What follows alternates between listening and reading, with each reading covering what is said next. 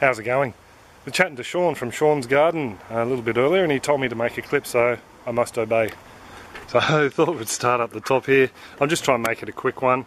This is the Wicking pawpaw air pruning barrel, and she's just flying along, going great guns. Had a bit of a hailstorm the other day, so we got some damage on the leaves. A couple of the leaves were shredded, but the plant itself is just gone gangbusters. I swear it's grown about half a foot. We've got some lovely, beautiful flowers coming on in there, so hopefully if we get enough moths around, we'll get some nice fruit come on and set on this one soon. Just on papayas, down here at the Aquaponics, I just found this after I finished filming. This here is a hornworm, or a hawk moth caterpillar. He'll turn into a hawk moth, and these are the guys that are responsible for pollinating pawpaws or papayas. So put a bit of a link on these guys down in the description below, hey? Pretty cool looking caterpillar. Just over here, the rest of the yard, I've got some chook scrapings and a broken chili plant. This little bell chili, he's been doing pretty well. This was the barrel that was where the pawpaw is now, and I've moved him over here. Had a bit of a nutritional deficiency, but I've fed it up and the new growth is looking really healthy, and the fruit that's on there is starting to ripen off, so it's doing what it should do. I'm not too sure whether I'll keep it yet or just wait until this fruit comes off and we'll pull the plant. It's a couple of years old and I'm a bit sentimental about it. We'll just wait and see. The water chestnuts, they're booming in this bed here, and we've also got the kangkong in here. It's doing rather well. Not as good as the aquaponic kangkong, but it's still growing. It's just a sealed up bathtub. It's yeah, can't really complain. Over here, this is my little garden of marigolds. They're all marigolds that Kira sowed out. So a little carpet of marigolds. The compost down in here is still cooking away. Put some worms down in this side here. See if we can see any. Nah, they're all... Oh, there's a nice big one down in there. See if we can shade it, give you a better look. Nice big fella. So the compost has cooled down now, so I've put the worms through here. And they're like the second part to the system. They'll start breaking the organic matter down further. So really happy about that. The mango tree next door fell over in a storm we had a couple of weeks ago, so I've started to collect some of the timber from that to make more mulch up with. Down here, strawberry barrel is still pumping out strawberry and started to throw out runners, so I'm going to collect some more runners. These plants are just looking fantastic. Planted out some turmeric in this barrel. It used to be a raspberry plant. I was going to try and save the raspberries and give them to Jasmine, an online friend, but unfortunately the plants didn't survive, so I've made use of that barrel with the turmeric. Down here we have some little ginger. This is canker ginger from the Indonesian islands, I think. I'm fairly sure it's from Indonesia. I know it's used widely throughout Asia. So it had a very pretty little purple flower on it the other day. Over the back there we've got some Stars and Moon watermelon.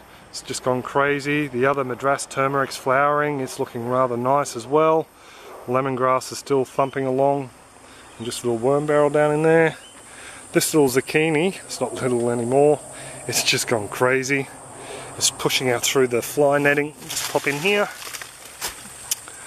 We've got some fruit down in there that's ready to pick. I missed pollinating a couple of them, but that's life. This bed here, looking a bit wilty today. It's a little bit warmer than normal.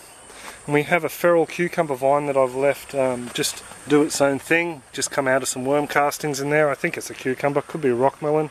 Wait and see. But as you can see from these carrots, yeah, it's a little bit hot and everything's looking like it could do with a bit of a drink today. Same with these guys over here. These beds were filled up the other day, so I know it's not a water issue. The rest of the hoop house things are going alright in here. Can't really complain. These strawberries have just been pumping out the fruit as well. I've trimmed back the little cherry tomato that was in here. Zucchini, spaghetti squash, it's still setting fruit. Got a couple on here. As you can see, powdery mildew. We had a few days of rain a couple of weeks ago and the powdery mildew has just moved in. It's pretty much all wiped out a lot of the leaf matter over there. I've just cut them back. Finally got some okra that's coming through. It was smothered by the squash. We've got some black Russian tomatoes. A bit hard for you to see, but now that the netting's over that section of the garden as well, we're actually getting tomatoes, nice beautiful fruit out of that area, so really impressed with that. Glad I put that up there. What else? planted out a couple of turmeric in here. There's one there and one over there. And I'm going to do a bit of a trial with some little worm feeders in here. I'll hope to look into that this week. These snake beans, they're just pumping out the fruit still. So I've let a couple just dry off on the plant. I'm just going to leave the pods there. That'll be next year's crop. Some of the KY1s. Oh, just to let you know too, if you've seen the mite clip I posted, I think the KY1s look like they've bounced back really nicely. They do need another spray. I was supposed to do it the other day, but it was a bit too hot when I had a chance. There's some nice fruit over there on that Black Russian. Hopefully they'll come off very soon. Should have shown it to you while I was over there. And we have a couple of chilies on the old market chili that are going to be ready to come off soon if it comes into focus, so really impressed with that. The dead and dying plants you can see in this bed, there's one there and there's a few more over here. They're lettuce that have gone to seed, and we're just letting the seed fall where they may in the beds so we can get some more seed. Little seedlings just pop up by themselves. So everything in here, bar needing a bit of a drink, is flying along. Can't really complain at all. The yacon in this barrel is just outstanding. Looks spectacular. Definitely be keeping the rhizomes from this one for seeds. And it looks like we're going to get some Cape gooseberries. None of the Colorado potato beetles have been found in the hoop house, so I think we've kept them out. So we might actually get some Cape gooseberries off this year. Really impressed with that. Venture out here. West Indian sour gherkins are going alright. There's a couple of fruit on. I'll see if I can find one. I know he was over there. I don't know where he's gone. Ah, there he is. They're a little spiky little gherkin cucumber. I got those seeds from Peter. Thank you very much, sir. It's just flying along. Over the back there we have a chook sunning itself. G'day chookies. Oh, I also changed the watering system in the chook house, but I'll do a separate clip on that. Wilty comfrey, I dug some up for a new mate, made a new friend online, and he popped over. These tomatoes are still going gangbusters. Beautiful fruit, they're all up over the top. Oh, look at that, there's a nice hand of them. All over the top of the chook coop, as well as our glass gem corn. This stuff got shredded with the hail as well, but it's bounced back nicely. We can actually see it from the house now. It needs a bit of a water today actually. It's soaking up the water really well from these beds. Over here the zucchini. This zucchinis just keep pumping out fruit. They've been so prolific. This zucchini, this was the first one that came off these plants, and I thought what I'd do is I'd save the first zucchini off one of the plants just so it's got the full vigour and all the energy can go into seed production. So I've left him on there for quite a while now, and I'd say it's ready to come off to collect seed from. Got some other fruit down there setting, really happy with that. The blueberry over there has stopped producing fruit, but it's still putting out new growth, so I'm happy with that. Can't really make that out. Over here, galangal and the turmeric, they're still flying along, looking nice and healthy. New shoots coming up all the time. Some feral sweet potato growing through there as well. But just the amount of flowers we got on this galangal this year was rather impressive. Really like the galangal. So really happy with that. And this corn looking fantastic. Really can't get over how well this stuff is growing. Just up in here, this is a bit of a mixed bag bed. This is one that we thought was infested with nematodes. So I had some mustards planted out and they've self-sown and they're growing again. Marigolds, as you can see, there's a sea of marigolds in there. One lonely eggplant, I thought it was infested with nematodes, but I think it just died back over winter. It's bounced back now. A little bit of a fruit on over there and more flowers, so we'll get some nice white eggplant off this.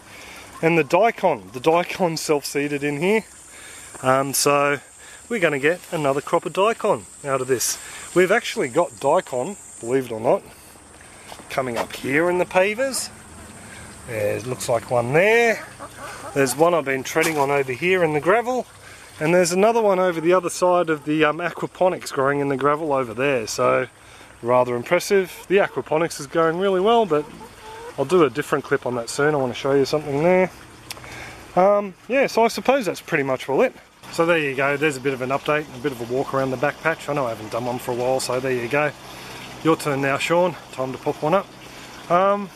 So there really is not a lot going on at the moment other than just feeding them up and a couple of problems I got to deal with, but yeah, I might share them with you at a later date. Pretty happy with the way things are going. If you've got any comments, questions or suggestions about anything you've seen here, like always, pop them in the comment section below and I'll get back to you.